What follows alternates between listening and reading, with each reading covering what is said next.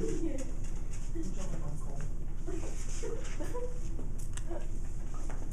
I like to do is show you guys how to graph an inequality, and if my inequality was z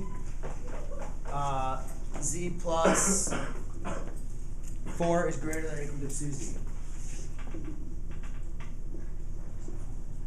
So what we have right here is just like when we were solving equations. What we have is we have our variable on both sides of our inequality symbol. So the first thing we have to do before we're doing any kind of solving is we have to make sure we get our variable on the same side, because we want to make sure we isolate one variable alone so it's all by itself.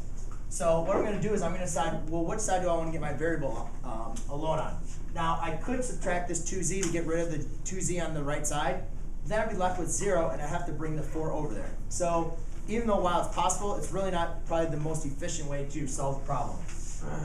What I noticed is if I get rid of the z, I'll have the z over on the left side, I'll have the z on the right side, and my numbers on the left side, and work perfectly.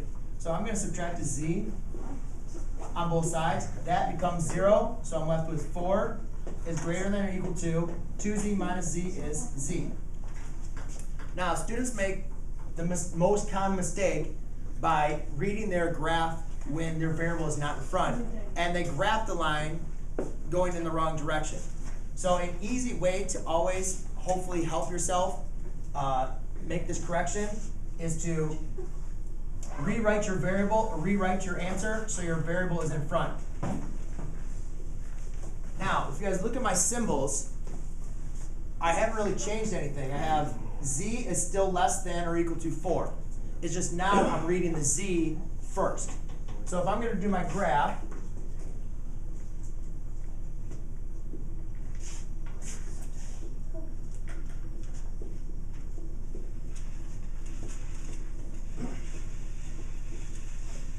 so when doing my graph, the first thing you're going to want to do is you're going to apply your point. So my point is 4, so I'm going to make a nice big open circle at that point. The next thing I'm going to do is I need to pick kind of 2 more points to see if they're true or false. So I'm going to pick 1, and I'm going to pick 5. And what you're going to do is now you're going to plug those points into your answer, into your solution, to see if they're true or false. So I'll plug 1 is less than or equal to 4. And it's really helpful just to kind of say that out loud, the less than or equal to, or whatever your symbol is, to really help you understand if it's true or false. So is 1 less or equal to 4? And you say, yes, that's true. Then I go, 5.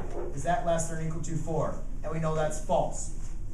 Now the important thing for you guys to understand when graphing is if 1 is less than or equal to 4, 1.5 is going to be less than or equal to 4, 2 will be less than or equal to 4, 1.4, 1.3, 1.2, all the points that are left of my initial point are going to be true. So rather than plotting each point, we just like to draw a nice shaded line. And then we write an arrow saying it's going to go infinitely to the left. Now the last thing we need to do is we need to test our final point. So I'm going to say, instead of writing, now I'm going to test my final point, which is 4 is less than or equal to 4. And we say, is that true or false? And since 4 is equal to 4, so 4 is less than or equal to 4, since it's equal to, we're going to fill in our point. If it would have been false, I would have left that open. So that's how you solve and graph an inequality when you have variables on both sides.